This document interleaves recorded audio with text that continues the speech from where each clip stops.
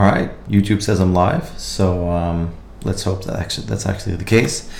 As usual, if something is wrong or something with the sound, with the video or whatever, let me know, and I'll try and fix it. But for now, let's just get started and see what happens. Turn off my sound here for a sec. Should be okay. All right. So, welcome everyone. Yeah. Let's see what we can do for this one.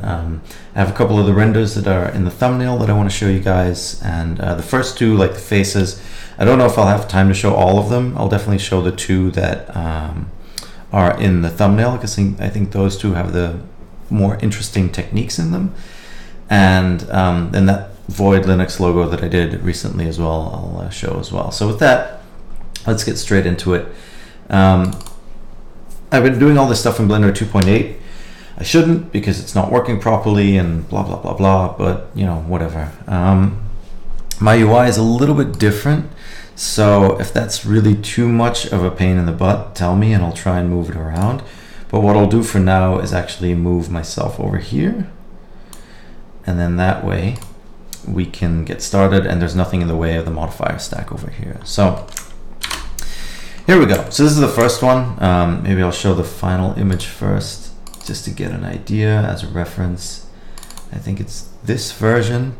So this is the first one that I did in this series, and the goal here was just sort of experiment, have fun, and yeah, see how much I can destroy a mesh before it becomes completely unreadable, and then just kind of pull it back a little bit from there.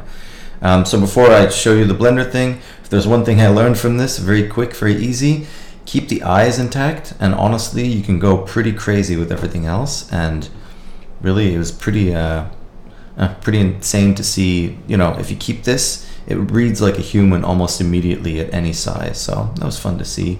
And just for the people that might be interested, let's see, where are the full-on versions? I think it's this one, because it's taking a second to load. Oh. Yeah, I did 2 colors of this one. I couldn't really decide which one I liked better. There you go. But just to give you an idea of the actual size, I do usually render these very big, so you can see some of the detail and some of the stuff that's really gone horribly wrong. And there's some noise in there still, but you know, if you've been watching my stuff for a while, then a little bit of noise I don't mind too much. It gets interesting. But just to give you an idea of the amount of detail that's in there, maybe I'll show all of them, because it's quite interesting. Like this one as well. I just love the pattern that this was giving, and it's all sort of over the top, and the wireframe is kind of pushing out more than it even should. But did a lot of stuff with subsurface scattering on this one, was enjoying myself with that. So a lot of cool things in 2.8 that I'm very happy are in there now. And yeah, it's always a good thing. Let's have a look at this one as well. So here you see, this is one of the techniques I wanted to show you guys as well, where you get like this really interesting pattern that's sort of like messed up and isn't, and yet different, without really having to do much work. I sort of stumbled upon it, as I do with all these things. Let's have a quick look at this one as well. So here you see that same sort of idea, that same sort of trick coming back, and I really like this. I thought this was a very, very interesting look. So yeah, I should really print more of these. It's something that I've been contemplating lately, actually doing a limited series of prints of some of my favorite things, but I don't want to host them on some other website. I was thinking of maybe doing my own thing, and then they'd be a bit more expensive, but I would actually physically go to the printers and print them myself, and I would know you get like a perfect thing. Yeah, this is actually probably the best one to show you the technique. You see just the crazy amount of detail that's in there, which on Instagram and Twitter and stuff, it gets lost a little bit. I don't know, I just like looking at them close up. Even this as like a background is interesting. I'm experimenting with doing different things with the eyes and just seeing what it looks like. But yeah, this is probably like this little section here, and I have that a lot with a lot of my renders, probably like one of my favorite parts, just because I really like the texture and the feel that it has. So there we go. But with that said, let's bust open that first one and go from there. And before I get in, maybe just quick few questions. So, hello, everybody says hello. Hello from Germany. Hello, Peter. Hello from Belgium. Blender 2.8 beta, does it crash that much? It's gotten a lot better. In the beginning, it was obviously very crash prone. Nowadays, it's better and better. It still disappears every now and then, just when you think everything's sort of okay. And I've noticed that some files from the earlier part of the beta and the alpha don't seem to open 100% correctly anymore. And it's super, super, super important that any files that you make, that you consider them unopenable afterwards. I doubt they'll all be, but I've noticed some of them don't open properly, and throw your preferences away every week, every couple days. Testing 2.8, it's a bit of a job because you're just kind of making sure that whenever you're testing stuff, you don't have old preferences stuck in there. I've noticed that certain modifiers didn't work. Like recently there was a big update to the bevel modifier, and I had a build from a few days before and still didn't work. So I threw out my preferences and everything was working again. So before you do a bug report, very, very important that you make sure you're starting with a fresh install. There we go. Little detail. Okay, so everybody's just enjoying it. That's really cool. Is that the tissue add-on thing? No, this is all just straight modifiers. So I'll try and show you the process from start to finish. So I'll start with a bit of good news before I actually dive in there. And this thing, so most of you know that I use the old Manuel Bastoni lab quite a bit. Now MB lab is been ported, it's on GitHub, and the best part is it's been ported to 2.8. So they've added stuff to it, and it's working in 2.8. So that's really, really great. And then for some of the other ones, I used let's go to the Blender Market, because I want to give everybody credit here, because it's not just all me. Obviously the human, what was I going to say? The human meshes are coming from somewhere, and the other one is called the Sculptor's Toolbox, the base meshes by Jim Moran, and these are really nice.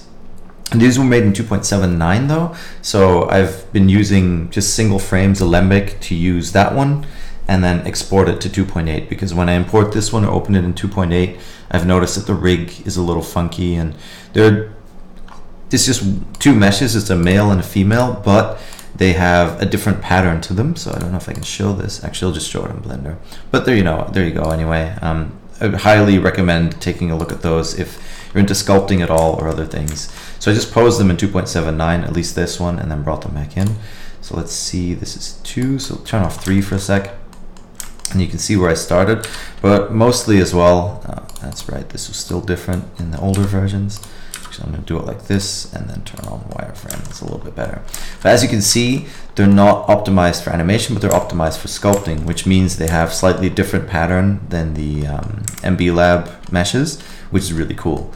So there we go. So what did I do first? What are my first steps? I'm going to turn this off really quick.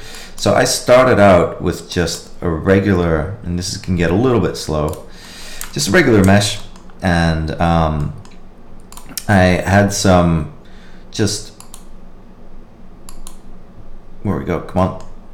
Yeah, this takes a little while because it's all still Boolean and everything. I should turn everything off. So I just started off with some meta balls, and let's see if I can turn this one off as well. So just very basic, which I put on the face and just kind of moved around and whatever. Yeah, ended up just displacing them just to control the shape a little bit. So I just use a displace just to push it out, give it maybe a little bit more, and then remesh it. And then by doing that, I had a good base mesh. I'm going to turn this one off, or actually I'm going to set it to wire maybe so you can see. And I'm still finding my way around 2.8 sometimes where certain things are, and like getting used to things. But come on, turn this back on. You can see it's fairly slow, but now you can see exactly what I'm doing. So I'm using these remeshed metaballs to boolean out some stuff, and you might notice this one I think I only did one layer of remeshing, unless I go to the second one now, because you'll see there's a second set of metaballs, and this one compared to the other one has just got the remesh pumped up a little bit higher. So that means The first one has a depth of I think 6, and this one a depth of 7. And the reason I did it twice is because I wanted to get a slightly more interesting look. So now we have these booleans that have multiple sort of layers to them. So rather than just having one size of voxels, I guess, you have 2 sizes of voxels. And I just wanted to see what happened if I boolean things more than once. And I can definitely tell you there's a lot of like jiggling around of the shape, just moving it ever so slightly to get the boolean not to freak out and to get it to close for the most part. As you'll see on some of the other meshes that it's not 100% closed, and I had to cheat a little and close it up afterwards. But when you look at this, it looks really nice. It's interesting. And obviously I've applied all the modifiers on this one. I just made a copy before I started with everything else. So with that done, I'll turn on the final one and just turn off all the modifiers and then go through the steps so you can see what's going on. So this last adaptive subdivision didn't work. I already had way too many polygons, and I cut off the mesh as well. I always do this once I have my camera view set. I always cut off the mesh sort of a little bit further than I need to, so I can still have flexibility if I want to move this camera around or whatever. I can still mess around with it, or if I want to pull back a little bit and give it a little bit more space, do something like this maybe. I can still do that, but at the same time it's a more optimized mesh. So let's go back to the old camera point of view, and this gets a little slow sometimes, that's okay. And let's actually just look at the mesh a little bit closer up. And I'm leaving the wireframe on so you can see exactly what I'm trying to do with the geometry. So this trick I've used so many times at this point, it's like an integral part of my workflow. So all that this does is use a texture for weight painting. So let's see at this one. So if you look at the texture here, it's a cell noise texture. If I were to change this, it's not going to update immediately because of bugs in 2.8 that I still need to file a bug report for. Similar to what was happening with the displacement textures. Basically, I'm using this cell noise texture to generate vertex maps, so I don't have to do it manually. On some of the other ones, I painted them in manually just so you see what the effect would be. But once I have that map, this setup, there's a quick tip on my channel that explains exactly how to set this up, so I'm not going to go over it again. But once I had that set up, let's open up all these modifiers here so you can see exactly what's going on. I'm going to close this one. Just, you know, this first one is to have this mask, so we'll go from there, go back to object mode. So first thing I'm going to do is decimate it, but I'm going to use this first mask. And this is where the fun starts, depending on the ratio. So if I turn the ratio up again, it won't decimate quite as much. And once you put in a mask, the numbers tend to get fairly high. So we could even have multiple layered masks. Like for example, I could do this and then put in a different mask, which I think I even did. Yeah, there you go. And then decimate it again. So I think this is at 0.01. So just to keep it at the same thing. So then I get all these different parts that you saw with this texture. You see the way it decimates, and I really like this effect. I'm a big fan of just completely destroying polygons, and yeah, I don't know, I like it. So here we look at the second vertex weight, and this is put into mask 2. So this has also a cell noise based distorted noise, or yeah, cell noise in it. I really like these cell noises because you get these really technical patterns. But we'll have a look at what that does to mask 2 once I've put it in there. So let's see if we go in here. This is mask 2. So this is just a different one, and you want to have a little bit of contrast in there. So now when I go back to object mode, and I'll answer some questions in a bit. I know I'm going fairly quick, but I want to be able to show everything I can show tonight, then answer a little bit of questions after. So again, with that second mask enabled, I'm going to close that first decimate and that second mask and enable it again, and we destroy it even more. But now because my ratio is a little bit higher, I get slightly smaller polygons rather than these really big messed up distortions. And that's the stuff I really like, what I was trying to figure out, I guess, with these projects. So a lot of the series of renders that I do, I'll have one core idea to see how can I combine A with B or whatever. And with this, it was like, how is it possible to layer some of these effects up into a point, like from booleaning the same thing twice with sort of a similar shape but higher density, to layering these masks and seeing how many times I can decimate a model before it becomes just a hot mess. And yeah, for me at least, it worked. I liked what the results were, so we'll go from there. So second layer of decimation. So we see the big ones, we see the small ones, and then it starts the wireframe. And the cool thing about the wireframe is you can also set it up to only use the mask. So I used the first mask to set the wireframe, but I inverted it. And the reason I did that is because I wanted to try and keep it a little bit more on the eyes, I guess. And all of this is experimenting. It's not like I went in and I was like, all right, put the mask, invert it. I put on a wireframe, saw what happened.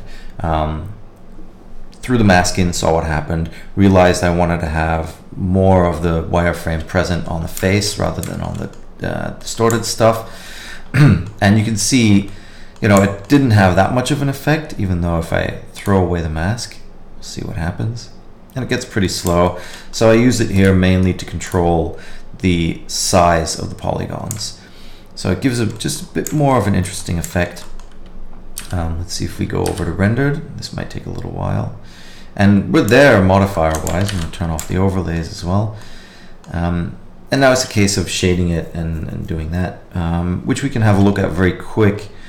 But yeah, let's see if I can... Actually, let's do it like this. And split it up. Like I said, still getting used to some of the controls. It's not going to be super fast. These took a lot of samples to render as well, so they were kind of a pain in the butt. But it's okay. They're just stills, so with stills it doesn't really matter that much. So I have a bunch of materials here, and something that I forgot to say as well is, if we go into edit mode real quick, when I did those booleans, there's a good trick. If you boolean something, for example, I can't remember if it works in 2.79 as far as I know. I think it works here, but I had to select some stuff manually anyway because I forgot to do it.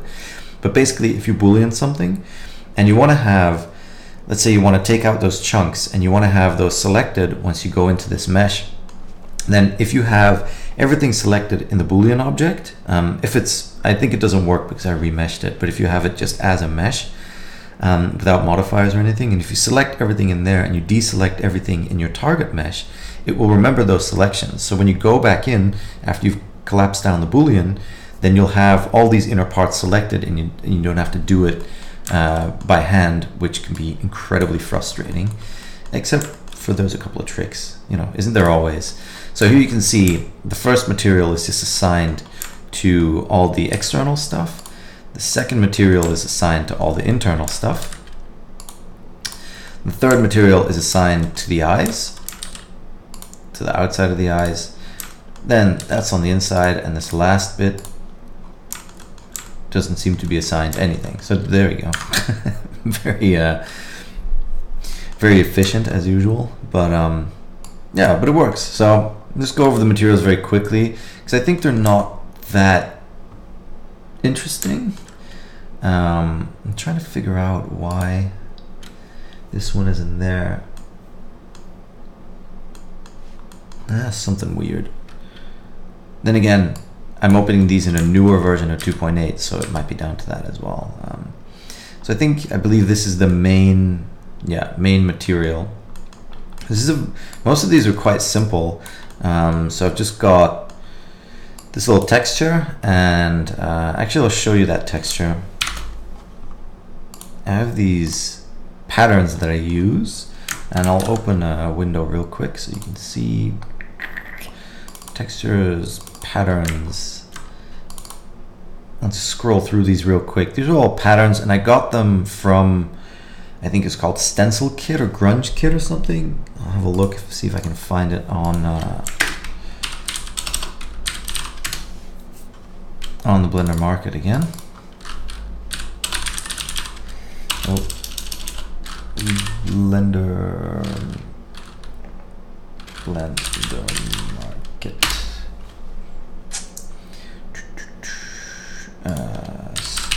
Stencil kit.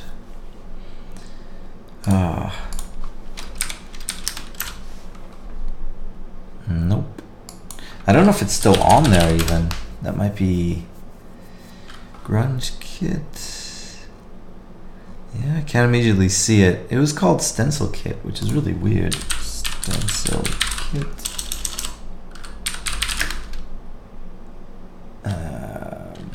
Blender Market. I'll search for it on Google just to up our chances. There we go. Oh, it's not there anymore. So that's unfortunate. I'll see if I can contact the guy to ask him if I can share these now.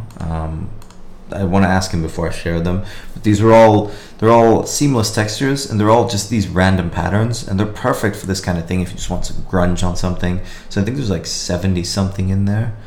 You can see they're all different ones, and some of them more useful than others, but they work really well. So I really enjoy using them, throwing them in there, and there we go. Let me close out real quick and go back to our shaders. So it's just one of those patterns, and what I'm doing here is interesting. Rather than using UVs, I'm using blended box mapping or triplanar mapping, or whatever you want to call it. But basically what it does is, I'm going to turn off the wireframe here for a second. As most of you know, interesting. Something going on with these shaders. There's a second layer somewhere I might be forgetting about. But anyway, what this does is, if I scale this back up again, is just project it from 3 sides, and you can see here the texture coming through. So if I just do it like this, you're just projecting it. So you don't need any UVs. It's blended in between. You can play with this blend thing to have it blend sort of over the 3 different axes. And the way to set it up is using object coordinates. You can use scale, so I think it was set to 5 or something. There we go. So here you actually see it working really well. And then you got to set up the projection over here. Normally it's flat for using UVs or whatever. And if you use box instead, you can then also control the blend. And there you go. You don't have to unwrap or anything. You don't, and it's just seamless. So using seamless textures with that works really, really well. And then it's just a case of, I believe, I used it in the specular map and the roughness map, and just tweaked it a little bit, and then threw it in the bump map as well, just to be, just to give it that little bit of extra grunge and a little bit extra detail that, once again, you don't really see on Instagram, but I know it's there. And at the end of the day, I'm making these for me and not really for anybody else. So. Obviously, I do like that people enjoy them, but for the most part, I just have fun with them. And the interior material, yeah, I could go over all these materials, but I don't really see the point. I rather want to get to the other ones and sort of some of the workflows of those. Well, let's see. This is just a white material with the thing I guess is interesting about this one is the Voronoi texture has been updated in 2.8. And it has new patterns in it. So here you can see those patterns hard at work. Again, object, just whatever, thrown together. When you're working with these meshes and everything's all messed up already to begin with, it doesn't really make that much of a difference. And the base shader is a very simple metallic shader. Doesn't really have much to it. And then some emission in there just to give it a little bit extra. And then usually what I'll do is, if you look at these materials, they're for the eyes. So just give the eyes a slightly different color. So there's some blue in there, although it's almost completely invisible in the final render. But I found just by accenting them just a tiny, tiny bit and taking away the rest of the eye, the whites of the eye, either darkening them down or doing something else with them, you just get that instant, still a human feeling, even though this is a completely distorted, nonsensical image almost. So again, this is the blue for the eyes. Nothing special, just high transmission with some clear coat. So very, very, very, shiny, I guess. And then this was the base material that I said earlier. So nothing Amazing. Oh, and I think what happened is, that's right. The reason why the materials are set up the way they are is I've got this wireframe and I've offset the material, and the original underlying mesh is actually transparent, so you can see through the mesh here, so you can see sort of the insides of the mesh there, and then use the shader just on the wireframe. So, and I think that's about it for this one. There's just a single light I've become a fan of, especially if you're doing sort of very almost monochrome stuff. And sure, there's highlights in here with the emission shader, but I've just been having a lot of fun using only 1 or 2 lights and very sort of old school 3-point lighting setups for some of it as well. I used to use a lot of HDRIs way back when, and now I don't know, I feel things change. You know, you got to keep experimenting and keep going back to older techniques and see if you can do new stuff with them. So with that being said, I think that's that for this one. If there's any questions, now would be the time to ask them, and I'll answer whichever ones have been asked so far before I move on to the next one. So, thanks for the preferences tip. Yeah, very, very important, like I said. Dark Firefox for the win. Yeah, my whole Linux is set to dark, so it automatically adapts to it, which is really nice. DuckDuckGo forever, yeah. I usually use DuckDuckGo, but I found that sometimes with stuff that isn't online anymore, Google tends to have better results, unfortunately. And that's a really cool thing. If you, on DuckDuckGo, if you type anything and you hit exclamation mark and then G, like spacebar, exclamation mark G behind it, it automatically searches on Google. If you do it with W, I believe it's Wikipedia. If you do it with T or TW, it's Twitter. So you can, there's a whole, like with Google, there's all these cool tricks that you can do. So it's a lot of fun. A lot of people saying hello. I'm not going to respond to each single one, but hello everybody that said hello. Thank you for being here. You can have Dark Explorer with window blinds. Yeah, Linux. So there you go. Good to see you after so many days. Yeah, thanks for being here again. I got married in the meantime, so you know I had stuff to do. What's the difference between bmesh and carve for the boolean? Well, they removed carve in 2.8. I remember getting better results with carve with really weird meshes in 2.79. So I can't remember what the reasoning was. I think carve was the old way of doing things and bmesh was the new way of doing things, and it felt like bmesh was as stable as carve, even though I have encountered weird situations where I found carve to be more useful. I did a lot of jiggling, like I said, with the boolean to get it right, and I think with carve it might have worked out a little bit better. Who knows? It's not in there anymore, so I'm not gonna, there's no use crying over spilt milk, as they say in English, so I'll just figure it out from here. So let's see. What are your thoughts on Substance being acquired by Adobe? I think the internet has said enough about it at this point. I think it's good that Adobe is interested in 3D. I think we'll see what happens, because what I do feel is that Allegorithmic and their Substance products had one of the more fair business models where you could rent to own. It's something I really did like. I'm not a huge fan of software subscriptions, but being able to own it at the end. So it'll be interesting to see if Adobe keeps that up. Also, if they're going to make people download it through their Creative Cloud app, well, there's a Linux version of Substance. Is Creative Cloud the app just coming to Linux? We'll see with that, but yeah, we'll see. I don't really have much of an opinion about it. Like I said, we'll see, because their only like 3D app is called Dimension, and it's not really a 3D app at the moment. It's simple and it does simple things, but we'll see. It's a different crowd that those applications are aimed at, so we'll see. Great to see another stream. Thank you for being here again. Damn, those textures look great. Maybe the dude put them on Gumroad as they look like it get more sold there.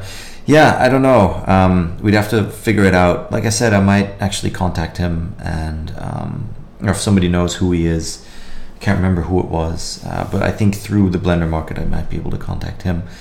I'll ask him. I mean, they're just some textures, so if he's willing to, I don't know, what was I going to say? If he's willing to sell them, then fine. If he's willing to give them away, that would be even better. That'd be cool. So there we go. Oh, there we go. Great, cool. If it's cool, Adobe must have swallowed too. We'll see. What image viewer do I use? Well, it's on Linux and it's called Gthumb.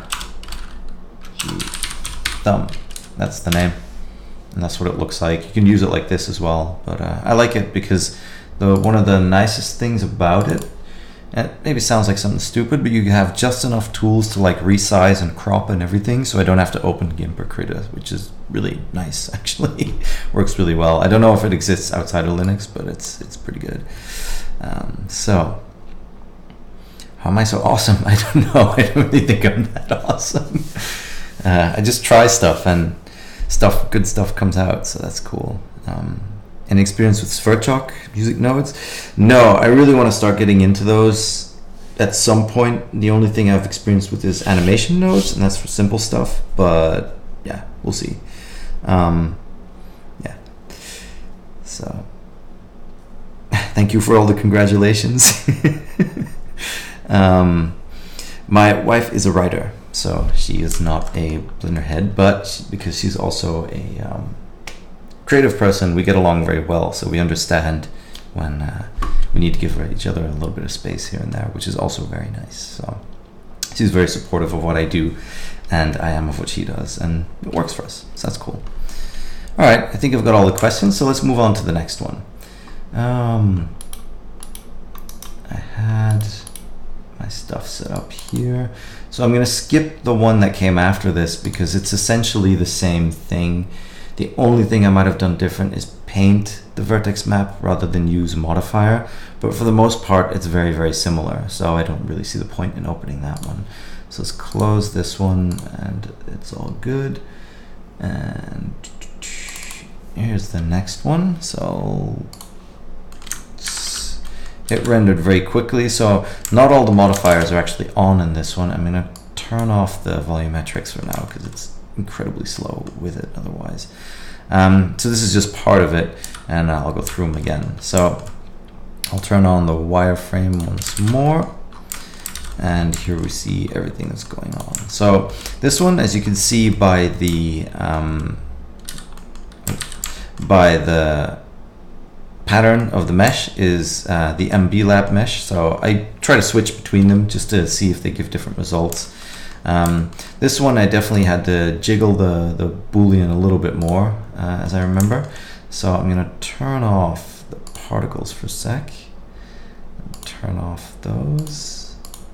There we go. I'm still getting used to the collections. They're very powerful, but some stuff's still a little bit buggy. So it's a bit of both. Let's put it that way. See if I can maybe turn off the lights. Turn off the lights and camera.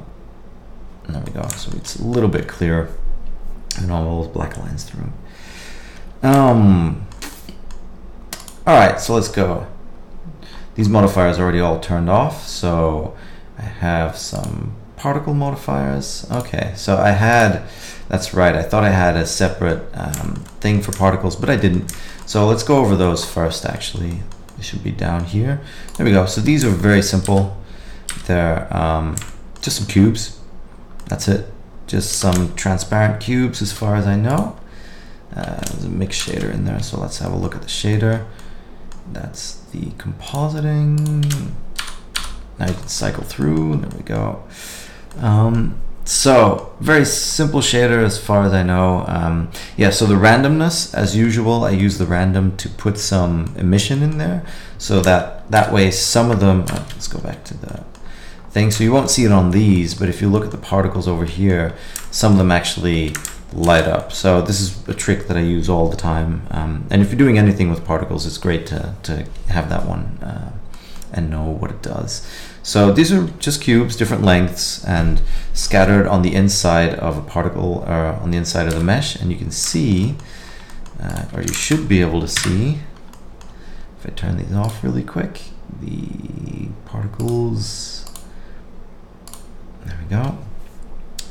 The particles are being emitted from, so it's the instance or inst.cubes collection, so you can grab the collection here, and down here you'll have a vertex group, So if I go and see, have a look at that vertex group, I believe, yeah, this one I hand painted in and I had to make sure was correct. So that was kind of a pain in the butt. Although I'll show you guys something really cool, and I was thinking of maybe even doing a weird shit episode on it in the near future. But I'm just waiting for 2.8 to finish. But let's say, for example, you have all these particles or all these things and you forgot to make a selection. If you hit Shift G, you get this select similar. It's also up here, select similar. And if you hit this one and hit Shift G and hit normal, for example, then it's going to select all the polygons with the same normal.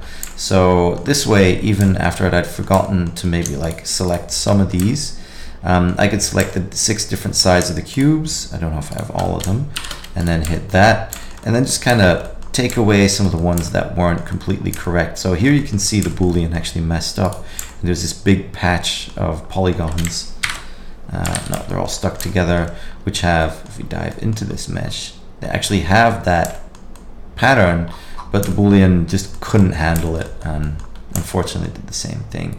So it did the same thing here, used meta balls to remesh, and then multiple steps of booleaning them in. That's that, and I don't know whether it's 2. Oh yeah, so usually, or not usually, sometimes I'll separate the eyes as well. So if I want to do weird stuff to them separately, or want to keep them intact, and I believe in this case they have very simple shading on them, but I wanted them to be a bit more powerful and contrasty with the rest, I kept them separate. So I'll turn those off for now as well, and we'll just look at this final mesh here. Whoop, there we go, solid, and there's the overlays. Where are we? Modifiers. First I'm going to take a drink because I am thirsty. All this talking.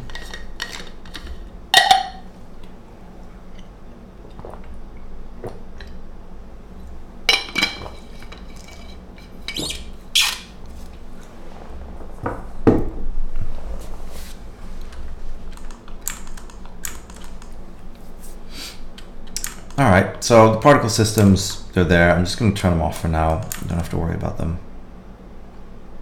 I feel like these icons switched around. Maybe it's just me. Maybe I'm going crazy. Doesn't matter. So again, with the Boolean mesh, let's start at the beginning. First one is subdividing it. And this is that little trick I wanted to show you guys. So rather than using the Catmull-Clark subdivision, I'm using simple subdivisions. So that means I'm keeping the flat sort of polygons of the low poly mesh, but I'm subdividing them as a plane. And then this is the really cool trick, but I know all I know why all this stuff is turned off because it's incredibly slow. So once I turn this on, let's see. Oh, I'm displacing the inside. That's right, because I felt like the inside needed a bit more just weirdness to it and a little bit more what do you want to call it? Detail, I guess. And it just breaks it up a little bit more. And then again, the trick with the vertex group, the texture in the vertex weight edit, I think it is. I keep forgetting the name always. Modifier, and then you can use it as a mask because it's a vertex group. You can use it as a mask in other stuff. And then I have a first round of decimation, which is again just using that mask. In this case, it's not called mask, but it was called destroy. So if we go back and have a look at it, then you see some parts taken out. And if you look at the way these are lined, again, our good old cell noise and cell noise. I don't think I'll ever get sick of using those.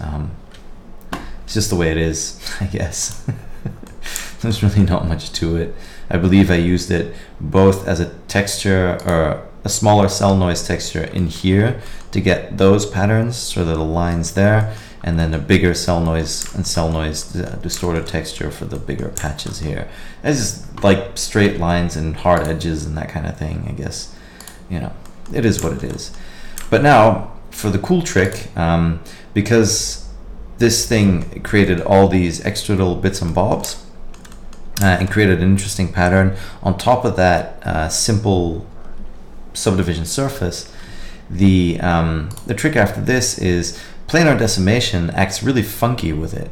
So because technically it's a straight plane, but because it has so many subdivisions, if you put the number down here, and you can see how long it takes, but if you put the number down really low, it just freaks out and it doesn't really know what to do, which is perfect, because in this case we get all this super interesting geometry.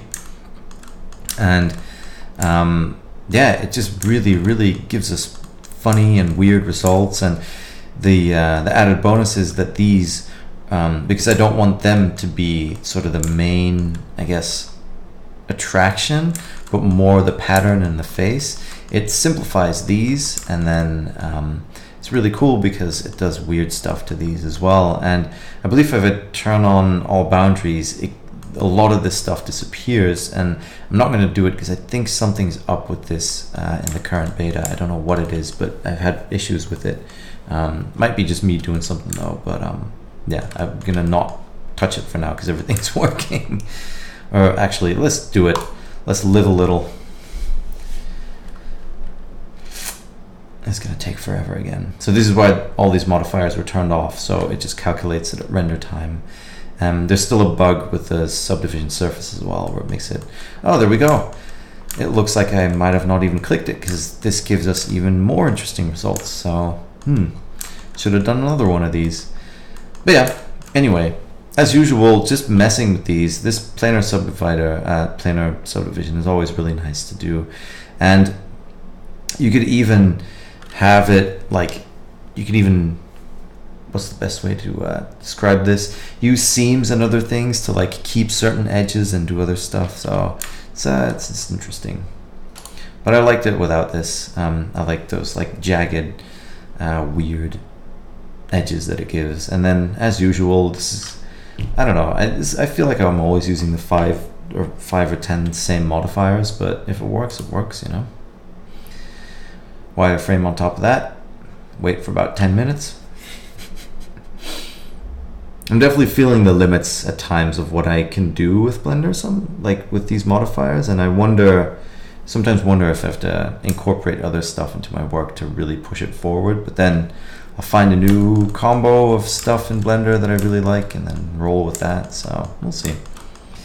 So there you go, and that's sort of the final mesh of that. And it looks kind of crazy as before. I close it here, but you know, nobody's looking at the bottom, who cares anyway. And yeah, I just like the weird sort of crazy patterns it gives, but I feel like lately the detail, I've just been getting more detail out of some of these techniques, and I feel like it's paying off, and it looks pretty decent. So, and it takes a long time before it starts rendering because it has to load all that stuff in. There we go. And then that's it. Now this one does have a bit more things in it. I think this is a 3-point lighting setup. So let's have a look at the lighting really quick, because we didn't really look at it for the previous one. This one renders a little bit faster. I can turn on these as well and turn on the particles just so we see the whole thing.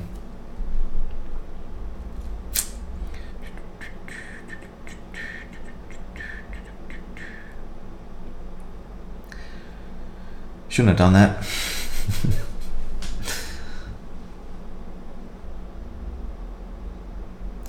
Come on, you can do it. Time for another drink.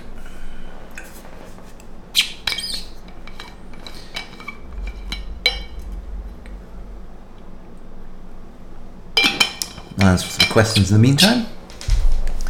So, thank you.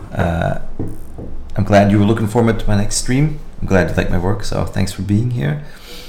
Your wallpaper, ooh, I'm honored. Fun fact, I actually started with anything graphics wise way back when I was a kid, because I wanted to make a wallpaper myself, a cool wallpaper, and it sort of all went crazy from there, I guess, and this is a long time ago. So somebody asks, Garage from .NET Academy, have you messed with Greasepencil already? If so, what are your impressions? I am probably one of the worst people to ask that on the planet, because I cannot draw to save my life. Although I have to admit, some of the tools that they seem to be implementing to make it a lot easier to get like nice shapes seem really interesting, but I haven't actually used it yet, so I can't really give you a fair impression, unfortunately. So, hi to you too. yes, best wishes and thank you for everything. Same to you guys as well. What a magnificent mesh. Yes, I thought so too. Looks like a robotic zombie pimp. Yes, indeed. I actually wanted to make this one look sort of like a zombie. I can't remember what I was watching or playing. Maybe playing a video game or something, where I saw these zombies. Oh no, I think I was looking at some old video, some old World of Warcraft video or something, and I remember like the undead had these weird things hanging out of their face, and I thought it was an interesting look and see if I could replicate that with like my style of doing things. So hello Mr. Midge, what's your name? Well, my name is just Midge, so I was wondering if you could make a rendering tutorials. Your renders are pretty sexy. Well, I did one in the Weird Shit series. It's called Ravenous Rendering. It's on my channel, and there's a lot of stuff in there that's still very relevant to cycles in 2.8. So yeah, go watch that one, I would say. Modifier nodes from everything nodes will be a game changer for all visual artists. Yes, but like the design document has been made this week, so we're still a very, very far way out. I'm glad people get excited, but this stuff is going to take a long time to mature, and I'm excited to see what it's going to bring. So yeah. Wow, how to procedurally make an Indian style pattern. An Indian style pattern, like mandala type stuff, or are we talking, yeah, I don't know, you could do a bunch of things. One of the cool things about 2.8 is in the array in the mirror modifier, it now has a bisect option, so you could create a pattern and then mirror it and slice it in the middle and have it fit together perfectly, and then mirror that one and then go completely crazy with it. You can definitely do some very, very cool stuff. So I would look into that. The mirror modifier, and there was another one that had more options. Can't remember. But yeah, mirror modifier is going to be your best friend for that kind of thing. Mirror and array and then splitting stuff up. Do some really cool stuff, I'm sure. So, let's see. Have you ever thought of adding stuff with kit bashing? I guess I could, but I feel with kit bashing, if I haven't made the assets myself, I'd want to make them myself basically first to begin with, but I always get lazy, and then I've tried a couple of times to make some stuff, but then I just get bored with it, and then I just start distorting something with modifiers, and it makes me happy. So that's kind of why I stick with it, I guess. Just makes me happy. I think is the best way to describe it. So somebody said afternoon, evening. So let's get into the lighting of this thing real quick, and then so this is fun as well. And did I just go back? No, there we go. So this is fun. In 2.8 we can actually see our overlays in the render, which is awesome for explaining stuff. So let's have a look. It's just 3 points of lighting. I'll turn all of them off and then on again one by one. So obviously we've got some lighting from the particles from the emission shader, but that's just on the inside. It doesn't contribute that much to it. So usually what I'll do is I'll just start building up a look, and all of this lighting stuff, it's very important when you start lighting. I see a lot of people, they'll have a scene, they'll start putting lights in the scene and then just plop in a camera and that's it. It's really important that you look at both at the same time, because depending on your camera view, if you have a good camera view, this is one of the things that I personally set quite early, and I'll tweak it or move it around a little bit if I have to, but I prefer sort of looking at what my end result is and kind of going from there. So let's see. So I have 3 lights. So one backlight, which is a little more blue. That accented the material very nice. And somebody's asking about the material, so I'll put in a neutral light in a sec. Then this is just a more whitish light, I believe. Oh no, this is actually quite pink. So these together have a nice little contrast to them. So usually I'm using quite a bit of rim lighting. For these ones especially, I found I wanted to have certain focal points and then not really have the lighting on there that much. Although I think this last one, just coming from the top, I just wanted these nice colors. So this is what I got, and I believe the shader is very metallic and reflects quite a bit. And because of that, it's quite rough. So let's see if I can split the view here really quickly. and have a look at the shader at the same time so we can see exactly where all of this is coming from. There we go. And this is my compositing, and oh, dang it, that wasn't supposed to happen. So let's have a look and have a look at the different things. So you'll see I have different vertex groups and everything set up for all the different modifiers. So this is the base shader. So this is the main one. If I turn off these lights and just put in, there's nothing in my world, so let's put in just a completely white shader so you can see the way it responds. So it is highly reflective, and it's a very, very simple shader. It really doesn't do much, but it's the combo of the lighting and the shading together that really makes it shine. Pun intended, I guess. So yeah, I don't know why I'm opening that, but all it is, it's a shader that I'm using this Fresnel node. So we get this nice little fall off. It's a little lighter here and darker here. So I can do multiple things with that. One of them is I can have a different sort of variation of blue on the edge and then more of a pink in the middle. And I'm using that as a base color. And just as I'm using it for the base color, I need to turn my lights again. I'm using it to control, again, putting in a color ramp just to increase the contrast a little bit. And you can see what I'm doing is putting it in the metallic slot. So if I take this out, it's a perfectly non-metallic shader, and it doesn't do all that much. But just if you look at the rim here, and I might have just been peering at it, but it just gives you just that little bit more of an interesting feel of materials where it sort of blends from one to the other. And a lot of this stuff is pixel peeping for sure. I mean, like I said, half of the time I'm sure people wouldn't even know the difference if I, you know, posted one day and posted one 2 days after.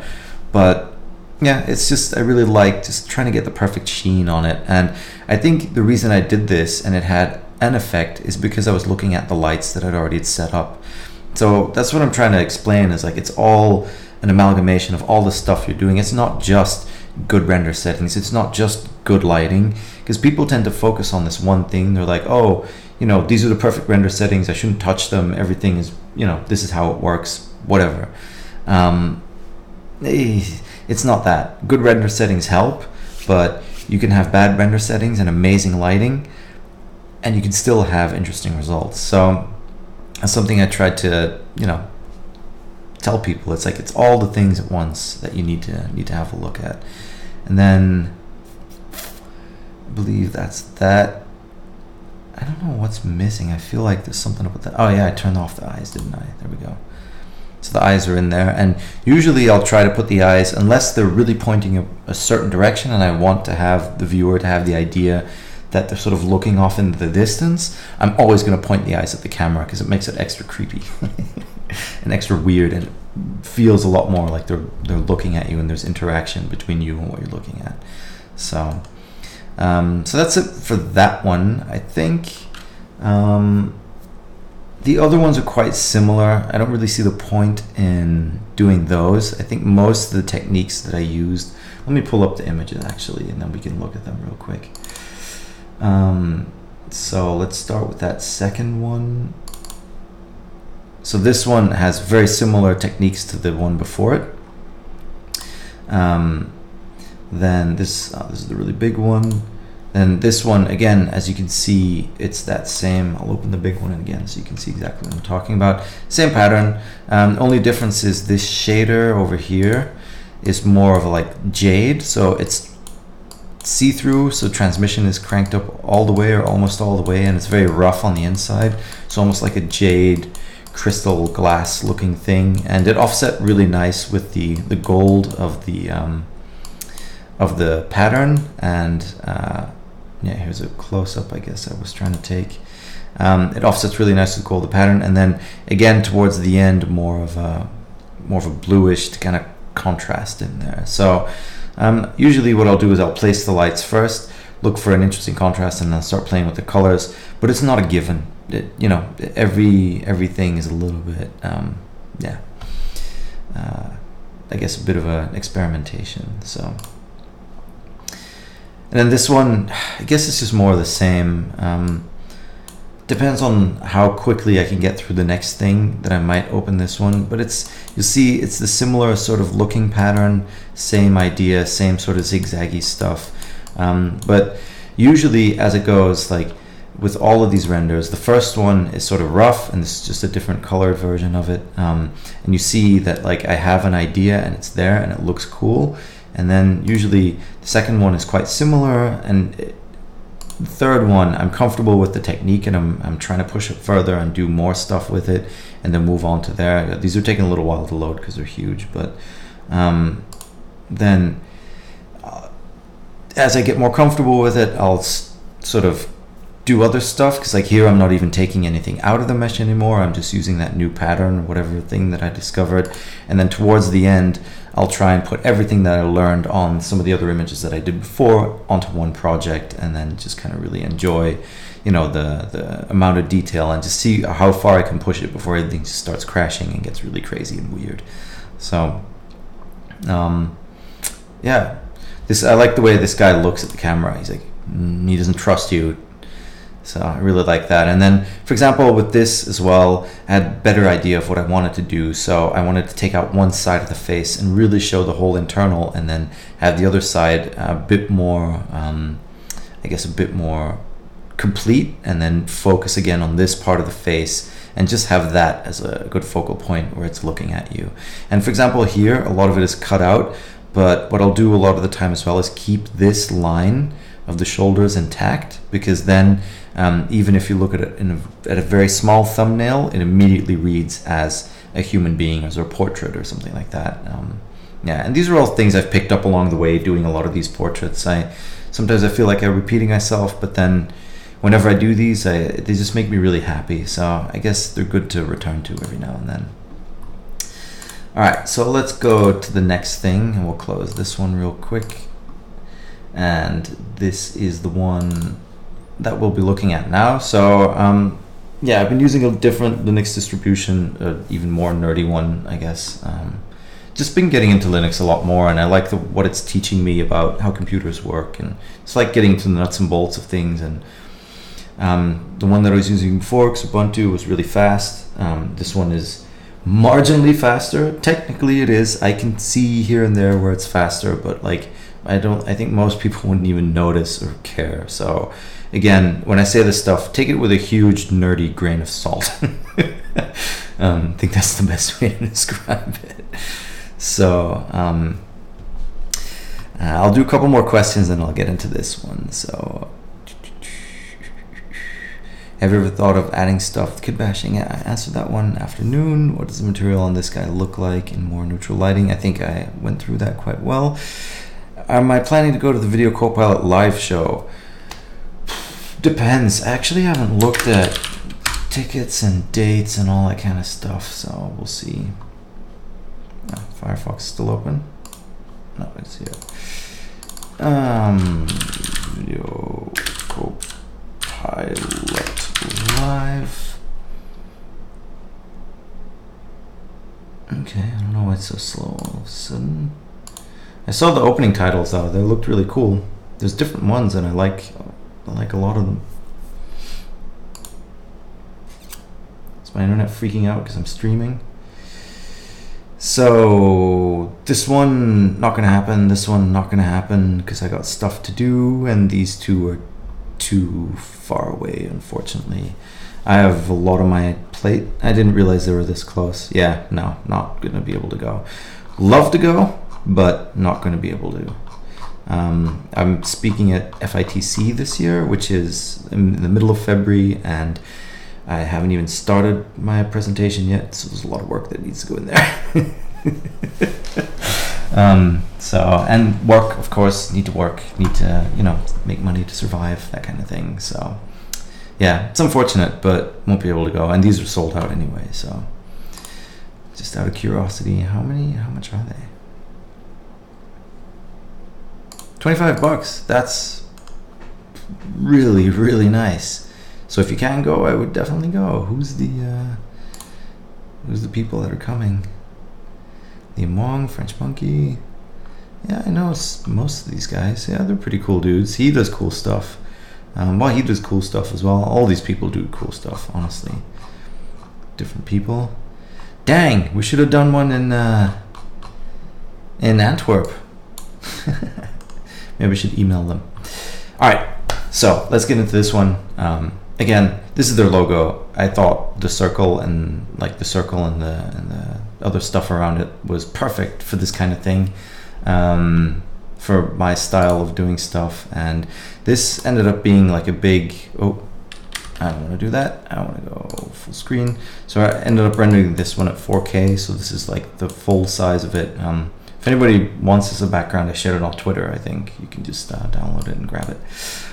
So let's see how I got into doing this one.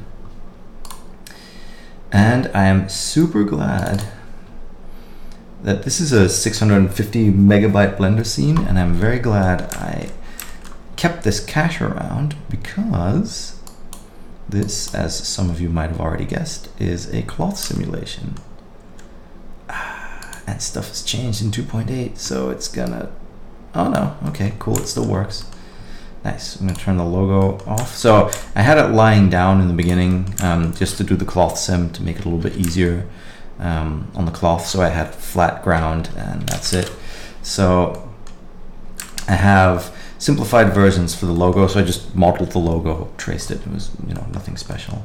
And I have a couple of different forces in here. So I have a noise, and this is an animated noise actually, just to up the strength, but there might be something weird going on with these keyframes. Yeah, there's something weird going on with these keyframes. Anyway, the strength animated down, because I wanted the cloth to like pull together really quickly and then sort of rest and have enough space around the logo with like a weird sort of thing. And then the size animates down as well, so it starts with these big folds and then creates smaller ones on top. It took me about a day to tweak all this stuff though, because like I have no intention of making this look a lot easier than it is. But the main thing for this mesh is in 2.8 there's a new cloth system. So it's the angular bending model. Previously we only had the linear one, and now we have the angular one, and it gives way nicer folds. Like, I'm not ripping on the old one, because I did a lot of cool stuff with the old one, but this new one is definitely, it feels a little bit faster as well, but it gets these really beautiful folds and weird things. And I'll just let the sim play really quickly. That might be interesting. So if you just play it, unfortunately it's not real time, but here you can see exactly what's happening. So there's a second force here in the middle, which is a pull force. So all that is just there we go. So that's the whole sim. It's just a pull, which is a force. So if you go into a force field, it's a force. It's like a filter, funny stuff. And once again, it's just a strength. Yeah, I think there's keyframes missing here. I think from version to version, something weird is going on with the previous beta. So this is the kind of thing that I was talking about earlier. It just freaks out a little. So from here, I have the strength, which is animated downwards towards the end. I think it's only, all of these are animated within about 40 keyframes, I think, of the 100 frame sim. And you can see it, how it pulls in, and then sort of the pulling immediately stops. You can see around here where the end of the pull is. And then we get these nice pattern. And, it's just a case of using these kinds of tricks to do cool stuff with. And the cloth is a lot of fun in 2.8. What I will say though is mess with the settings. I think by default a lot of this stuff is this is like set to like 15 and 1 or something, and also 15. So what these do is the higher these values are, the more they're going to resist doing certain things. So the higher you would think the higher the compression value is, the more it would compress, but it's actually the other way around, which took me a little while to figure out, which is like kind of backwards way of doing things, but it's okay. I think they should rename some of these to make it like, and it makes sense that this is the stiffness and this would be the compression stiffness, and the way this is damping and compression damping, but yeah, it took me a while to figure those out. Sometimes reading the help file is very you know, very good thing to do, let's put it that way. So by bringing all of these values down, you get almost this like plastic foil looking cloth. You can see the way this pulls together, for example. It doesn't really pull together like cotton or leather or maybe some like harder fabric does, or more stiff fabric, which the defaults are set. I found the moment you start dropping these values down, you get very weird, freaky looking stuff that like pulls together really nicely and has all those foldy details, which is really cool. So I prefer I prefer that kind of look anyway. And it's good to know, it's good to experiment with this stuff. Like the mass as well, the lower the mass is, the more floaty it's gonna be. The higher the mass is, the more, you know, the more heavy the cloth is going to be, I guess. And then the air viscosity is basically, you can look at it as how thick the air is. So that means how quickly it will float. So you can look at it as sort of a dampening force. Sometimes I'll just use a force, a dampening force by itself. But other than that, you know, it's just, it's just what it is. So then I cached 100 frames. Actually, it's not going to work because the keyframes are all messed up, but I wanted to show you it goes pretty quick. Now other stuff that's really important, so I'm going to close these really quick, the physical properties. The quality steps, I usually keep these around default. I think the default's like 5. I bump it up a little bit every now and then. But then the collision here as well is object collision is turned on, but you want to up this quality quite a bit if you're going to use self collision. So if self collision is off, it's going to self intersect and look really weird. You can also use that as an artistic effect, obviously, but I wanted the cloth to actually feel like it folds on itself and does a bunch of weird stuff. So turning on the self collision there, and I don't think I really messed with a lot of the default settings. They work pretty well for most stuff. Then other things that are interesting about cloth is the pin group. So you can have a vertex group and that part of the cloth will just stay there. And, you know, so you can have, for example, something, if you want something hanging down, but you want the edge to be stuck. Let's say you're doing like, I don't know, whatever, just you have just this square and you want the cloth hanging down, then you can pin all the outer vertices and then it will just hang down by itself. And depending on how low you bring some of these physical properties values, it will really hang and really have these stretchy marks and stuff to them, which is really fun. So that's it for the cloth.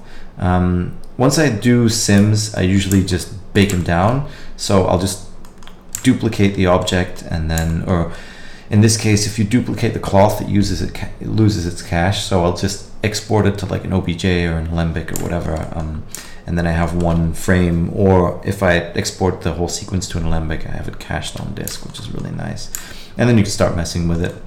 Now, all this stuff is always on the ground and around the, you know, world center. So I know my logo is, if my logo is on the ground and the cloth is also on the ground, if I turn everything, it will still be okay relative to each other. If I put my logo down under the center of the, or under like the flat plane of the world 0, then if you turn it, you know, you might have to refit it and things. So yeah, simple tricks like that just make your life a lot easier and you don't have to think about a lot of things, which is nice.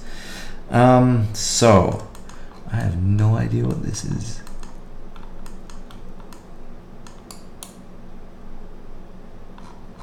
It's part of that, which is weird because there's nothing there.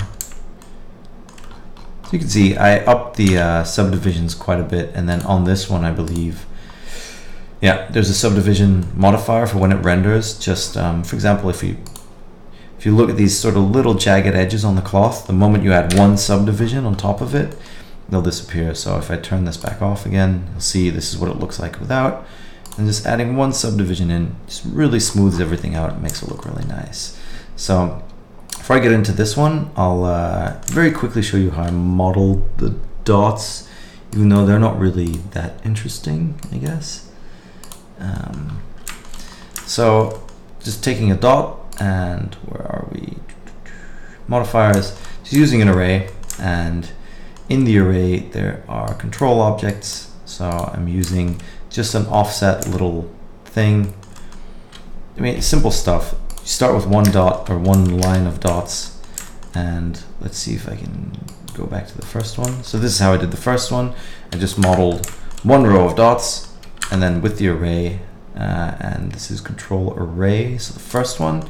So with that one, I spin them all around, and then this is the second one, and then I spin them all around with this other array. Exactly the same technique, just use an object offset, and you can spin them really nicely. Something that I find interesting when people tend to say like, hey, there's no way to do a radial array in Blender, and it's like, just use an extra object. But yeah, it's good. It's actually one of the things I really like about it. And then the final, is this the final one? No. Okay, so and then for the final one, I just combined them and then made the things a little bit smaller, the dots. So the way you would approach that, oh, I see even this one is an array that is just making some duplicates at the front of it. And one of the fun things is if you set this to individual origins, you can do it in 2.79 as well, and you scale, you'll actually scale the size of the individual dots, and then you can control them afterwards still, which is really nice. And then for these ones, you can see I took out all the overlapping dots, and even though it's not a perfect dot pattern, I knew because I was putting the logo over it. So this is just without that cloth. Oh god, the subdivisions. I knew because I was going to put this glass thing around it just to get the logo around it, and then the dots in it. I knew you weren't going to be able to see them that perfectly. So even though the pattern doesn't match the mesh 100%, it doesn't really matter in the end, as you can see. Obviously, there you go. So the dots are not wireframe, but solid. So the dots. Let's have a look at their thing really quick. Actually, I'm going to do it like this.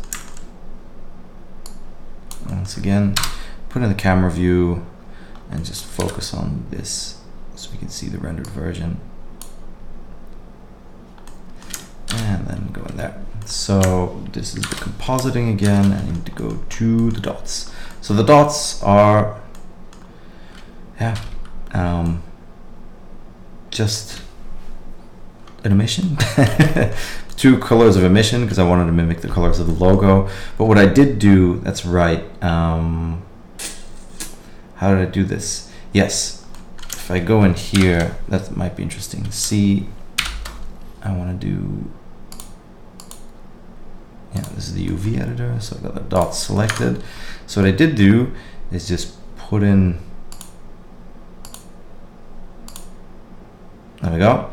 Put the UVs in like this, which seems kind of counterproductive, but that allows me to go in and just use a color ramp. So let me turn off the logo really quickly and turn off the overlays here.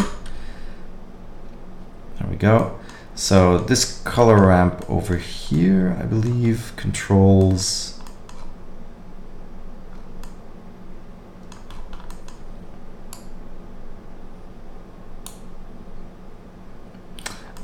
this is a different one. Yeah, this is for the randomness, so wrong color ramp. Let's go back.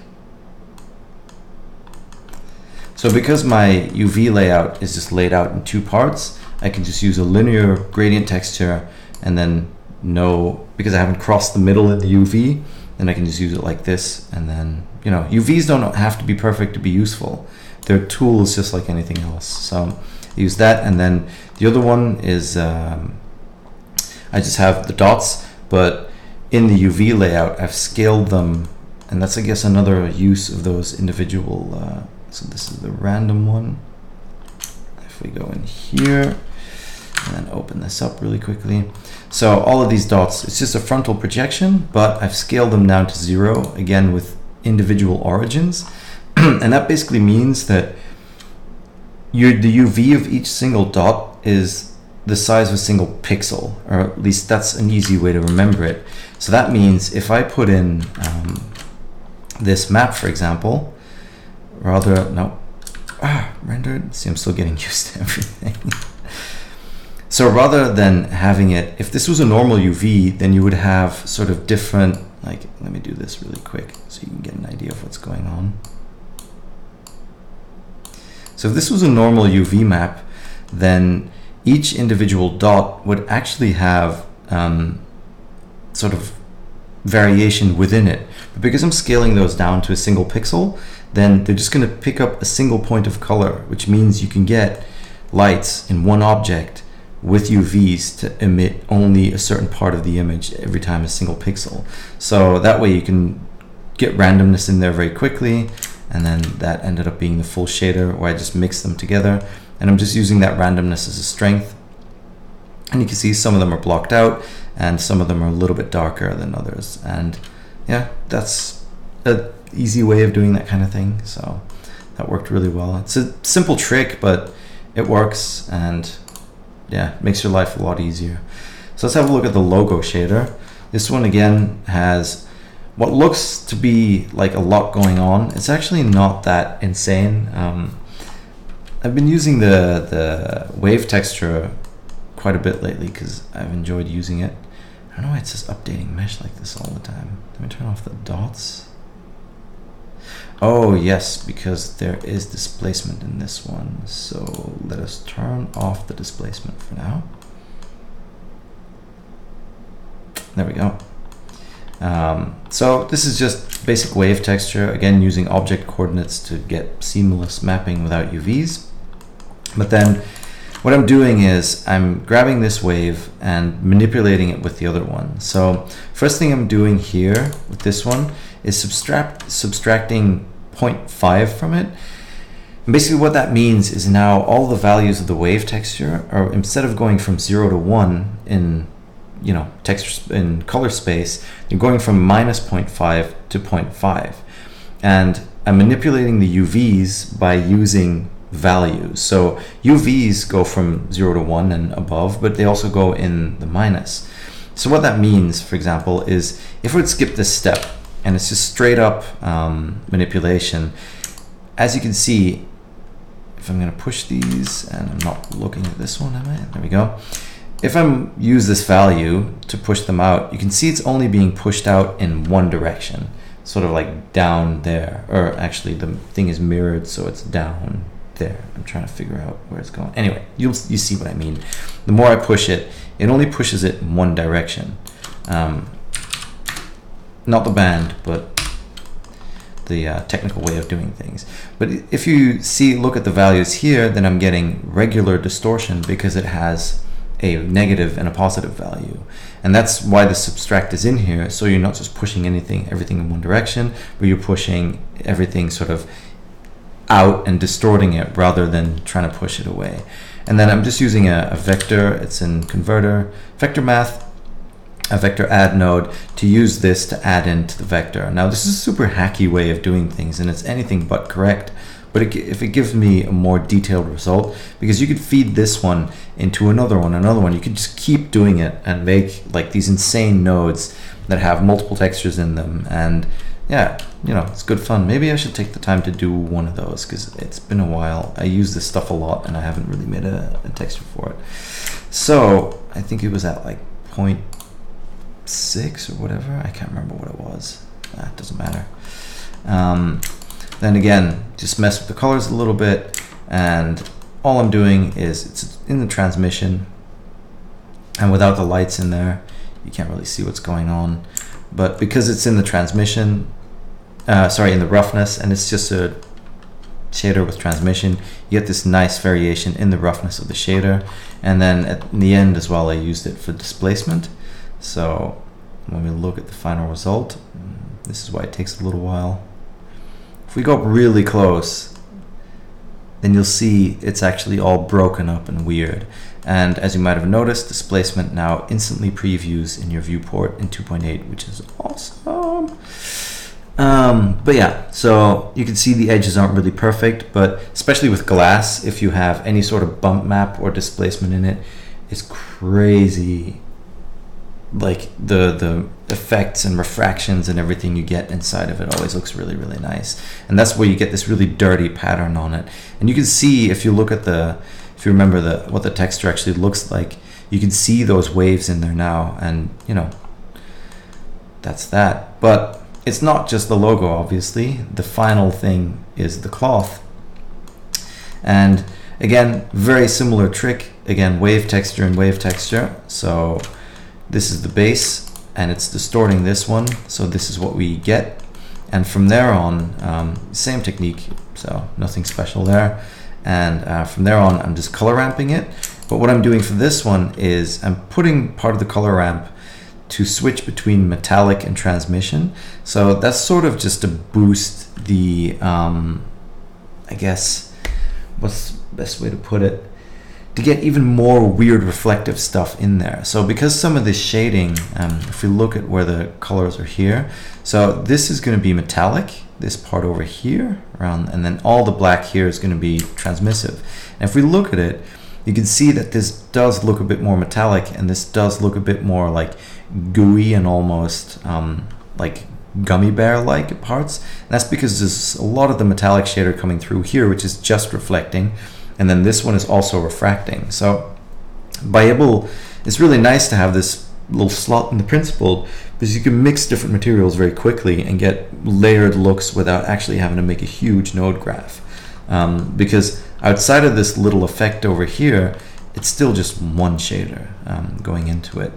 And then again, to have more stuff, we get the roughness, and just sort of color ramp that one for the roughness, put it in there, and that's the final result. And again, all of this stuff is just experimentation. So final part is in the bump map, so there's bump in there. This one isn't subdivided because it's already really high poly. I did the cloth sim with a lot of polygons, and yeah, didn't really feel the need to do that. Just adding in the bump and sort of overdoing it, because we already have all these really weird reflections and shader mixing going on. You can get away with just using a bump map for even more detail. So if I take that out, this is it without the bump map. So you'll see that metallic and transmissive stuff is sort of in there, but not as much. But the moment we add all the extra craziness of the bump in, you see all this detail adds in. So now we have basically 3 layers of stuff. We have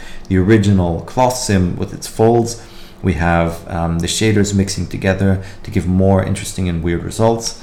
And then at the end of the day, we have the bump, which just really pushes a lot of that detail forward. And again, you could use displacement for this, but depending on if you're going to get this close, then yeah, maybe we'll start seeing it's a bump map. But even then, does it really matter? With good lighting, if it looks like it has relief, then, or relief, or whatever you want to say, then it doesn't really matter to me, and you get all these more interesting results. I think outside of that, there's like maybe 1 or 2 lights. Yeah, there's 2 area lights, which they do a little bit, but not that much. Oh, actually, they do a lot more than I thought. So this is where I was towards the end of the project, and I was kind of happy with it, but I felt it was a little too empty, even though it would work with the idea that it's a void and whatever. But I just want a little bit more to make it a bit more powerful. So ended up going with this area light over here, just to bring out this side of everything. And I believe that's the one in the back, yeah. So by putting it up, if I bring this down, you'll see this is where it all sort of falls apart, and it looks really weird and awkward, and you can see the bump map and the weirdness of the shading. But because the lighting is very sort of indirect and from far away and only hitting the highlights, you get this super crazy intricate pattern for free without actually having to do a lot of displacement and craziness. And then the second one was basically just to get a little bit more light on this side. So I wanted to contrast sort of the highlight up here with a highlight down here, and that's about it. And you know, the usual, just a little bit of camera stuff in there. I guess a little bit of depth of field, but not much. Just trying to keep it somewhat realistic. And depending on the size of your scene, you'll have a lot or a little if you use realistic values. But yeah, that's about it for that one. I think I don't really. Yeah, I might open the other one real quick, but I don't think there's going to be that much to glean from it.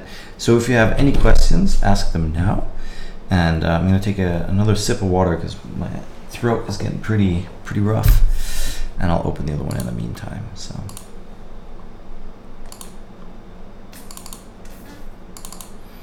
let's see. Oh. Yeah, this one takes a while to open even. Look at that gorgeous gray screen.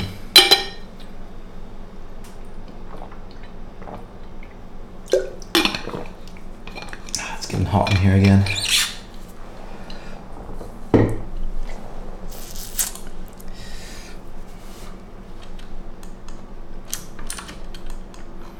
So there we go. This is the final result.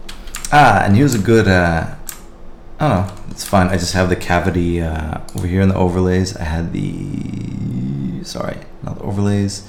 In the shading, I had the cavity stuff enabled in the viewport just so I could easily see where the ins and outs were of the mesh. So let's just quickly go over the modifier stack and then I'm sure we'll be able to leave it at that. Alright, I'm not saying it's going to be very quick, but hey, a lot of decimation going on.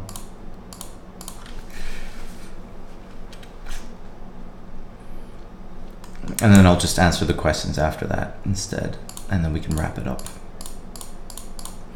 So let's start at the beginning. Again, the trick with the vertex weight edit and putting in the textures. If you're only joining us now, go look at the quick tip on my channel. Basically, once again using a texture to control a vertex group. Then this is where it might get interesting. Yeah, so you can also, you have the vertex weight edit, but you also have the vertex weight mix. So the cool thing is you can have different groups, and then in this case I'm going to subtract it. So let's have a look if we can actually have a look at that group, which is mask. Make sure it's selected. I don't think it is. So mask, there we go. So this is the vertex group for the initial stuff. And here you can see what I did is I painted a second one called eyes. And then what I can do is, because I'd figured out what I said in the beginning, that I need to keep the eyes intact. I wanted to be like, all right, I don't want to have to worry about them. I just, at the beginning, want to paint a group. So then I know what I can do is subtract them from any vertex group I might have. So this is really easy because then you can just highlight a couple of areas that you want to keep intact or you want to be able to focus on. And then with the vertex weight mix, you can mix these together. So you can see I'm mixing mask with eyes and I'm setting it to subtract. So you have average difference, divide, multiply, add, replace. So you can do different things and you can have different ways of mixing them on top of that as well. And again, you could even use other vertex groups or texture masks to influence them. So vertex groups or weights, vertex weights they're also called, are incredibly powerful and they depend on the amount of topology of your mesh, but because I usually have a lot of topology, yeah, I can get away with using those and I don't have to use textures and other things to try and force it in there. Now the other thing that I hadn't talked about yet is you can see I used the same trick with the booleans, but this time what I did was I decimated those first. So I don't know if it's the cube. No, is it? I don't know if it's still in there. Where is it? Can't see it. Oh, because this one isn't on. So this is what I started with. I'm just going to turn these two off for a sec. Let's see. So those are the eyelashes, those are the insides, and this is the regular model. And I don't have any other stuff in here. Must have just thrown them out then. That's weird. I usually don't do that. But anyway, it amounts to the same thing. The only thing I did differently is after the remesh, I decimated these to get a funky looking pattern. And again, you know, these looks really interesting. You could definitely do some cool stuff.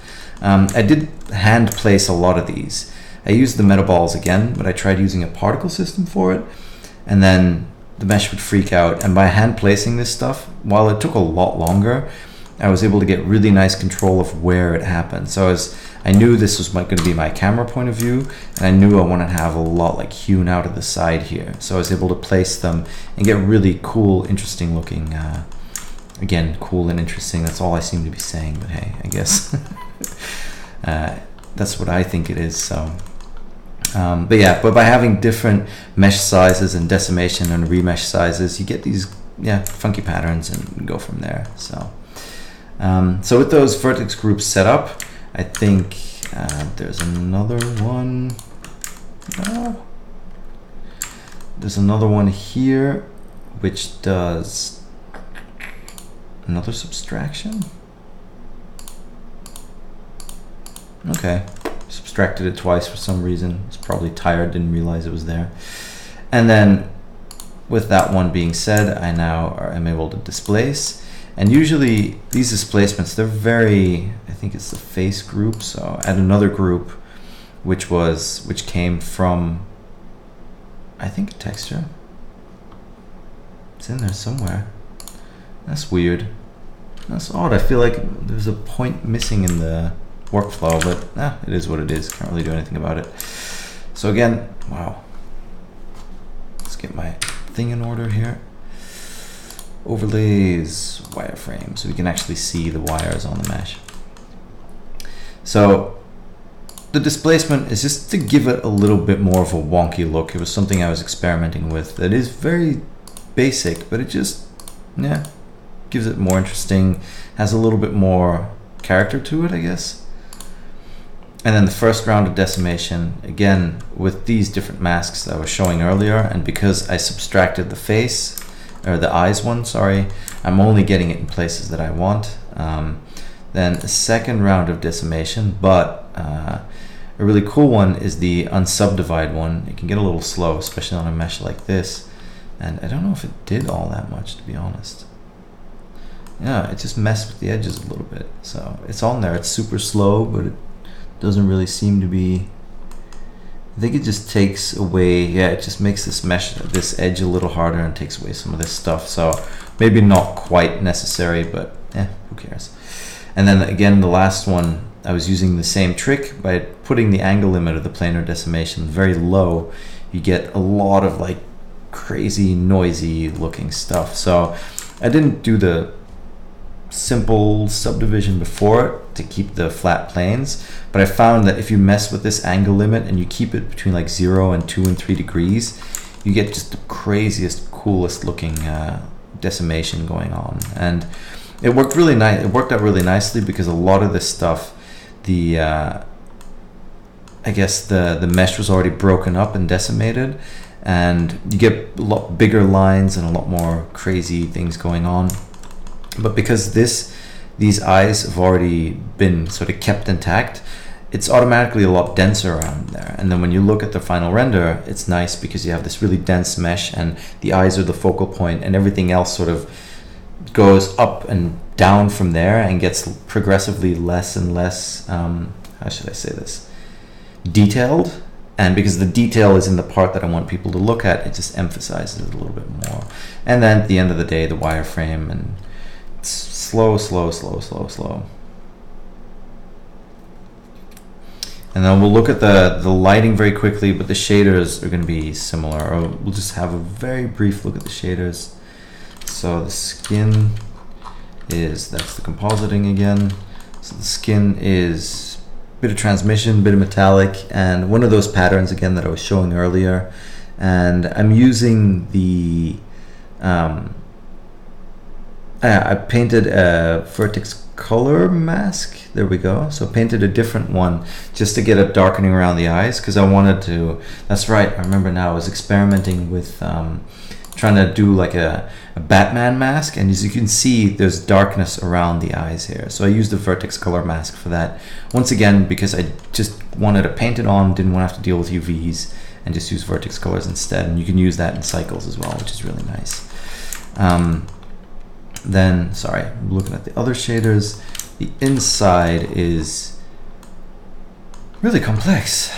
I don't know why. Okay, so let's pull it apart, I guess.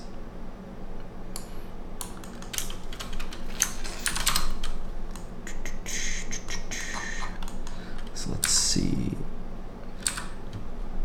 I guess I spent a lot of time on this one, tweaking it and getting it to where it needed to be. So, oh yeah, actually it's not that complicated. So again, you see the same setup of the the coordinates being pumped into one, and then doing this, the multiply. I didn't even subtract on this one, I just added the vectors together, and it's basically just a brick texture with a brick texture doing the same trick again in another brick texture, and because of that you get these really weird looking shapes and forms. And then on top of that I put in another brick texture, and I don't think it was necessary to go this far, but sometimes you just kind of go down the rabbit hole, and if it looks good, it looks good. So and then this one is just a regular brick texture, but because I'm multiplying it with the other ones, I get the pattern that's shown here. And then again, just adding this M dot shader. I think I've shared this a couple of times at this point. It's on my FTP thing. It's just a shader with dots. I created this a while ago in 2.79 even, or 2.78 maybe. So all it is, it's 3 wave textures. Yeah, unfortunately can't show it from here, but because the wave texture are basically straight gradient lines, if you multiply them together in the right way, you get dots, and you get this sort of halftone looking pattern. And it's not perfect, but for this case, I just wanted to have a little bit of a breakup of the lines inside of it and get more of a like dotty technical looking pattern on top of it. And then the base shader is really simple. It's just a metallic shader set to gray with a roughness of 2.276. So there's really nothing special to the inside, except for the kind of crazy amount of stuff that I'm doing here that isn't really necessary, I guess.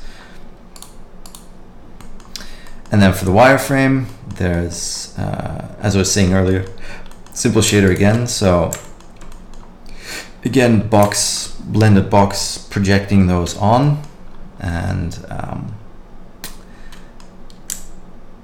using it for, let's see, oh yeah, so here you can see that mask. If I just show it here, you can actually see the color, but I took it back a little bit with the color ramp, but you can see it's a little bit darker than the other stuff. And then this is being used again, color ramped for the roughness in the shader, and then this again for the little bump map. I think I tried putting displacement on one of these at some point, and after I was like getting into swap space and my computer just completely locking up, I decided I was just going to use bump maps instead. So but it's just all the different little bits and bobs of the patterns, and all the patterns on the patterns on the patterns, and like that's the best, I guess, advice I could give people, is just keep layering stuff. Like whenever you're looking at it and you feel like something is missing, try and see if you can add another layer of things. Maybe if your shader is really simple, see if you can put in a little bump map or a pattern in there. If your lighting is very flat, see if you can maybe take away some of the lighting. If it's overly lit, it tends to get really flat. Or if it's too frontally lit, like coming from the same point of the camera, it tends to be too flat. So use a lot of rim and backlighting and see where that gets you, because it's a lot moodier. Obviously, depending on the project, if you need something else, do something else. But for this kind of thing, it works out quite nicely. So I'll turn off all the lights as well, so you can see very quickly. This obviously is the emission shader that I was showing earlier. So again, one light from the side, once again, one light from the back, just to give it that little bit of extra color, just to offset the rest of the colors. And again, rim lighting works really nicely just to get the shape in there. And because if you thumbnail this, you can see it's a human head, it's a shape, and it looks cool. So and then a little trick here, the eyes, I wanted to have the eyes be a little bit more visible, so I put 2 point lights just over here, and because they reflect the point lights in front of them here, you just get that little bit of highlight. So if we turn this off, you can see they're quite dark, and if you turn these on, yeah, you're really getting the look there, which is a lot better. And again, I want it to connect with the person that is looking at it. If it feels like that thing is looking at you, you're immediately a lot more engaged with the image. So but yeah, this is one of the series of images that I'm definitely very proud of, just because most of them I really like. The first one, the third one, and the last one, this one, I think this one might be my favorite together with the first one, and then the what is it, pinky purpley one I like as well, but I don't know. I just really, this one, just the pattern for me on this one just really did it for me. Let's put it that way. So I think that's it for these. I'll show you one compositing setup very quickly because most of these are the same, just so you can get an idea of some of the things I add to it. But oh wow, this one's a lot more complex. Yes and no, really. I'm not going to render it out now because it's going to take a little while, but basically this is a vignette, which I put in quite early, and then some glows. And what I've been doing with these, which was interesting, if we look at the images, I can maybe explain it just by looking at the image. You can see how these have like this big glow around them. Basically, I'm just using a glow in the compositor and then blurring the ever-living crap out of it, which means you almost get this volumetric looking effect without actually having to render it. The only one that had any volumetrics in it was this one, just because I wanted the background to be a little bit lighter. But again, if you look at it, it looks okay on some of them. I could tone it down on some other ones, but basically here you can see there's a big, basically all this stuff is glowing over here, but then because it's blurred out, you get this really big fringy color, and over here as well, which is nice. Same with this one. You can see how the highlight is over on this side because it's just the regular compositor glow, but then blurred out and laid back on top over it. So that's this bit. This is some weirdness with the colors just to be able to boost the oranges, but that's very specific to this one. So what I'll do is I'll separate RG and B, and then basically subtract green and blue from the red because I know this is orange, and it gives me a sort of a mask for this one, so I can just boost that one. Yeah, I think I've explained that before, even in the compositing thing and weird shit stuff. Then basic color correction and just some sharpening and softening to get this effect when you look at it from really close. I always want stuff to look like it could be shot with a camera. So here you can see it's not 100% sharp, and it sort of has that over sharpening effect that a DSLR does. Like I always try to make it look like it was actually a camera. And I had a funny comment from somebody recently. They told me they had showed my work to someone, and they'd showed these faces in particular, and that person had said something like, "Oh wow, you must put a lot of time into photographing them after you sculpted them." So if people actually think these are real, I'm impressed. Like I would think you could immediately pick it out, but I guess where we live in this little 3D bubble where we can pick it out easily. But yeah, it's interesting that I'm able to fool somebody with these things into making them think they're actually real. It's kind of cool. All right, final questions, and then I'm out of here. Well, not really. I'm still here, but I'm turning off the camera. So, what's the slideshow app called? Well, I'm on Linux, and it's called G-Thumb. So G and then thumb. But yeah, it's quite nice. Then a cloth preset still in 2.80. Yes, I believe so. So if I just make a new thing real quick. Yeah, I don't even have to subdivide or anything. If you go in here and you hit cloth, now when you see this little thing in 2.8, you have a bunch of presets. So they're now sort of integrated into the header, which makes them a little bit harder to find, but a lot easier to manage because you can remove and add ones very easily from here, which is really cool.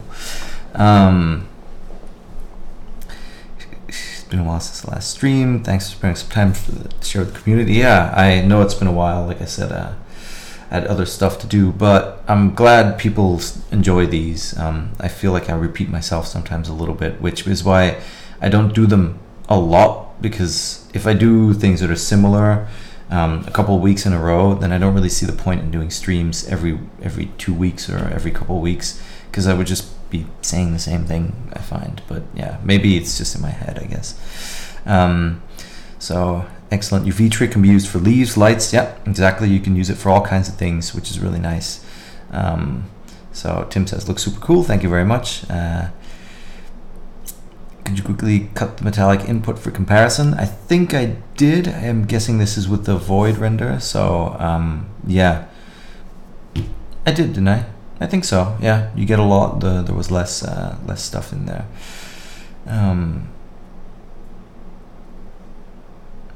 So, hey, another great stream. Thank you very much. Good to see you again, Finn. Slightly off topic, is there any magic trick I'm missing for looping hair dynamics, or is hair mesh cloth sim loop the best option?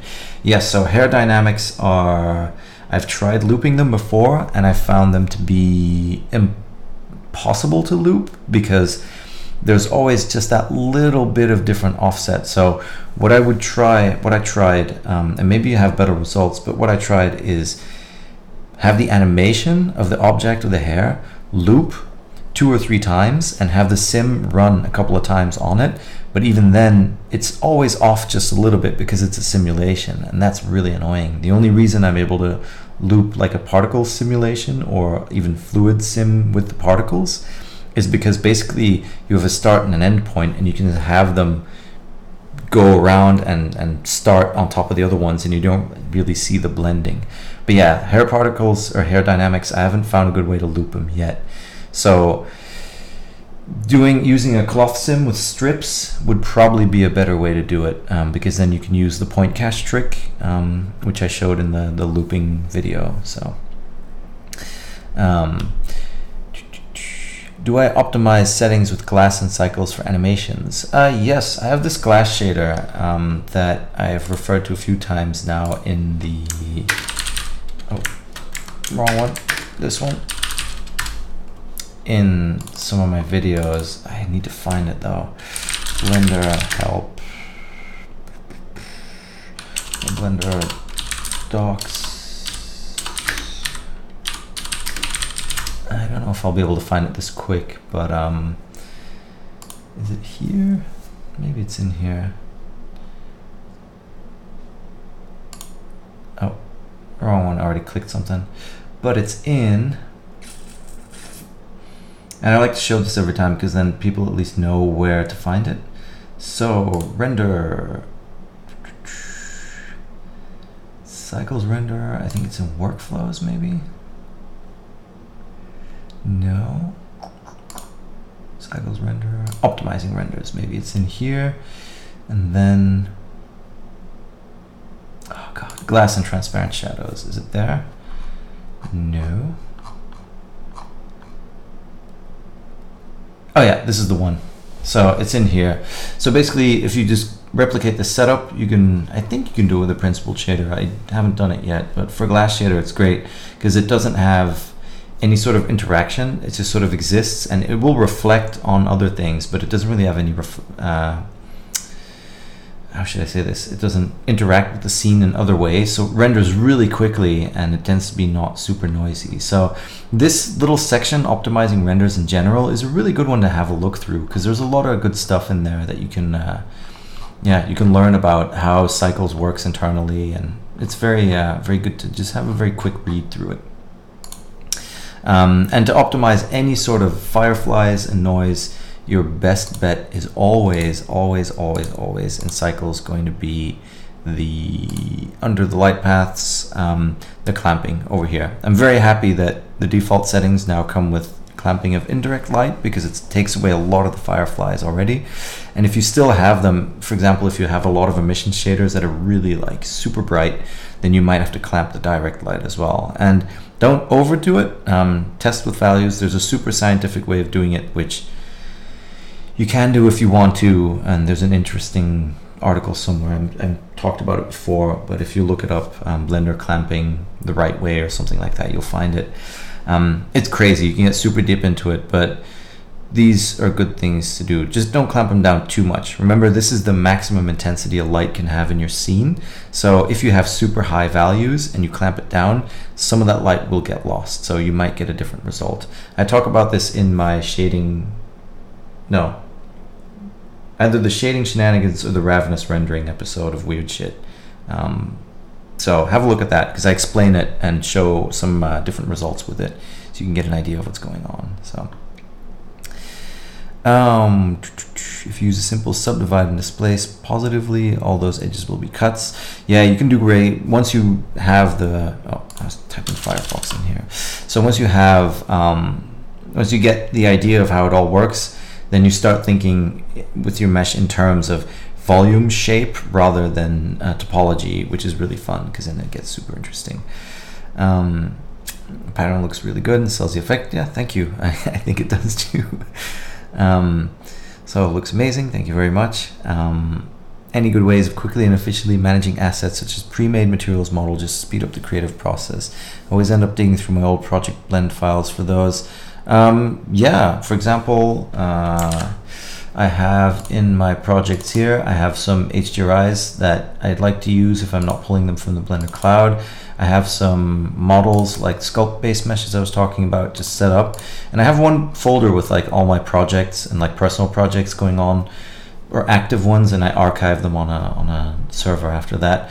But I just have different things, like I have little node groups that I've found on forums and in other places over the years that I can use. And textures as well. You've seen some textures, stuff that I've downloaded or bought or whatever, and then those little patterns I was talking about. So I just have folders with them there, so I can just quickly pick them out. And same with the shader library here. It's just one, yeah, it's just one thing with shaders. But if I go to F3, you can see, well, actually I have to make an object first.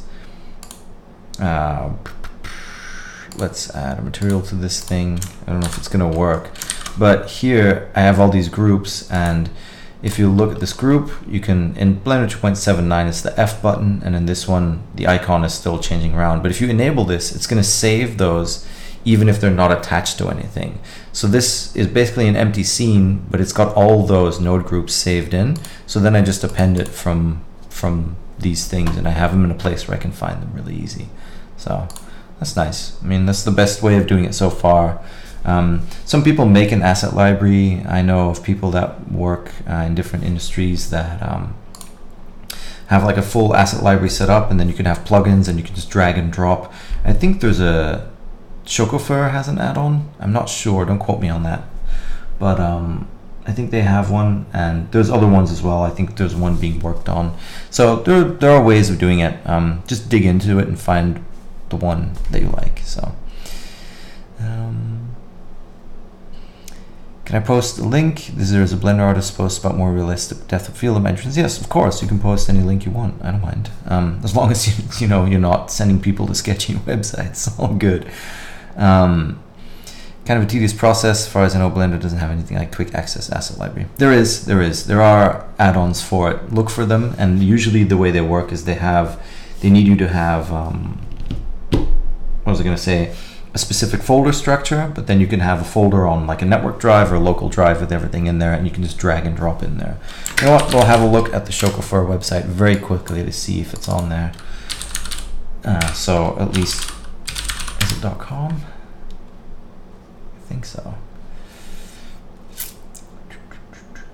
Come on, what is up with my internet? Jesus, getting blasted with the light here. Come on, just load. I hate all these newfangled websites with all these loading and extra things, and I do know that I sound like an old man right now. Maybe I'm just blocking too much stuff for the website to properly work. Oh no, there we go. If shaders, maybe he just showed something in the.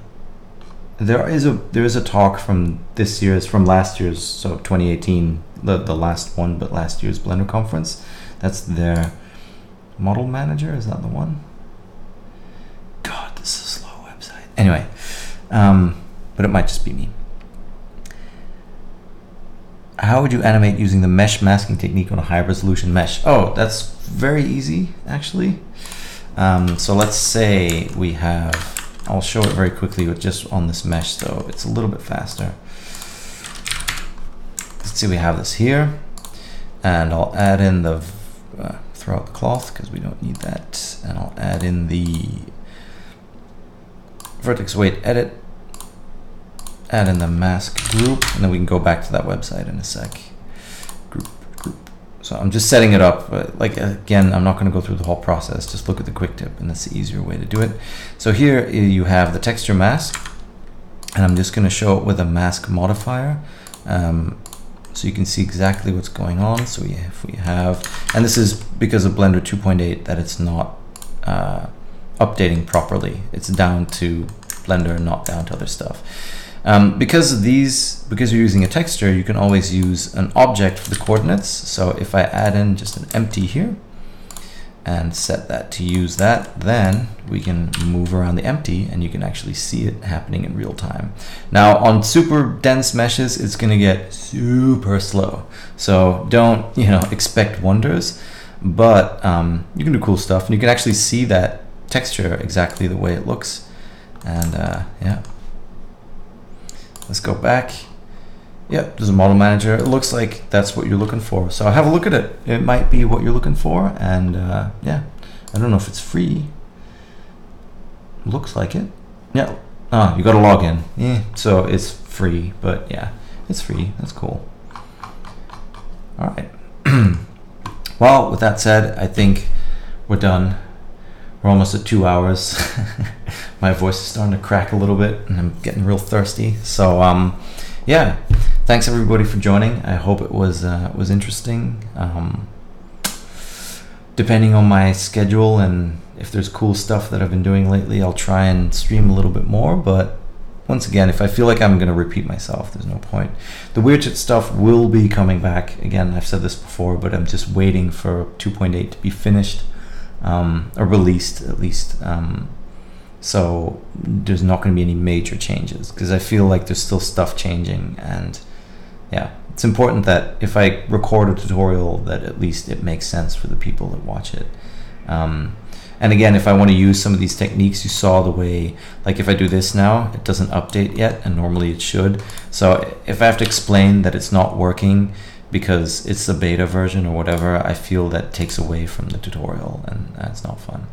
All right, so that being said, thank you all again for being here. I hope it was interesting, and yeah, if you have any questions, feel free to hit me up online, and we'll see you next time.